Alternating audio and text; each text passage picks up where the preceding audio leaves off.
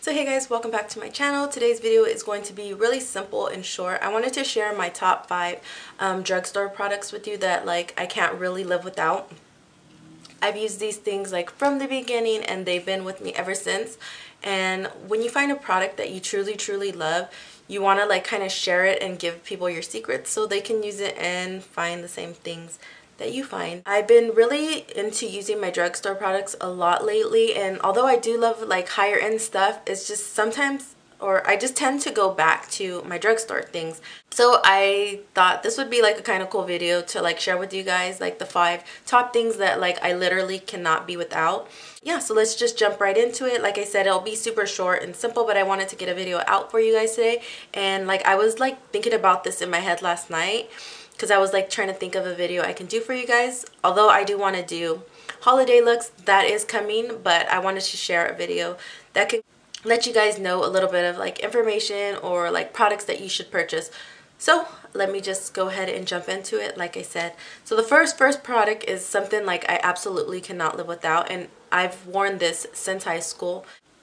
It is basically my Loreal Voluminous Carbon Black. And me, I have medium length eyelashes and I absolutely love this mascara.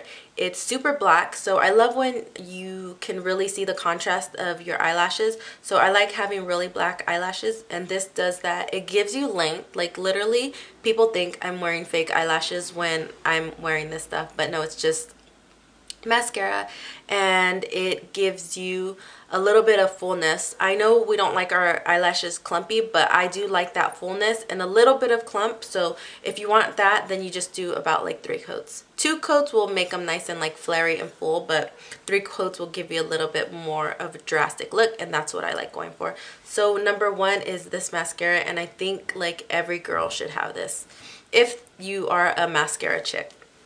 So that's number 1.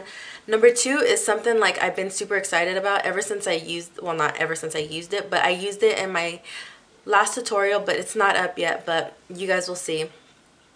It's this new Instant Age Rewind Eraser Dark Circle Treatment Color Concealer. And I have the color Light Pale. It's like already almost gone, but I have like dark circles. Like I don't get like puffiness, but like if I wake up, even if I've gotten 8 hours of sleep, like I'll still have like some purpleness around here. And I always have to wear concealer. Like sometimes I don't wear it, but like I always feel like I need to wear it because I like to cover up these dark circles, and this like covers it up so well. A little bit goes a long way, and it gives you just that nice brightness under your eyes. It's just perfect for like lighter to medium skin tones.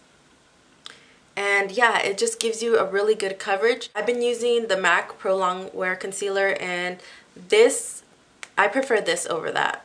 It's just like the perfect color. It's not too pink, it's not too young yellow. It just gives you that perfect like Kim K highlight glow. So I love using this under my eyes, and this is Light Pale. And yeah, this is definitely another thing that I would definitely say every girl should have, especially if you're into that concealer and highlighting and contouring thing.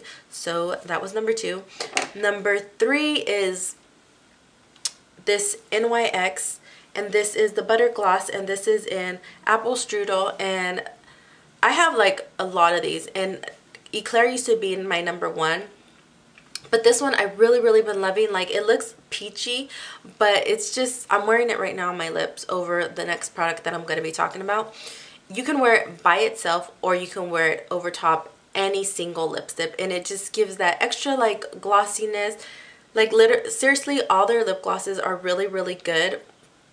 So like I recommend all of them, but this color just stands out a lot to me, and I really love it, and it's one of my faves. I always throw this in my purse, and I definitely think everybody should have this.